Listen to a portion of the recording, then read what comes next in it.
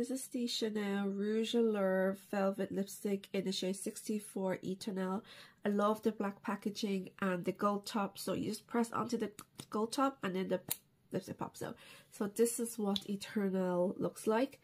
It's a beautiful, beautiful kind of fuchsia pink with a hint of purple in there. So this is what it looks like if I have lightly kind of dab it onto my lips. However, because this is a very pigmented lipstick, and let's see what it looks like when I apply it on fully. It's very pigmented, as you can see.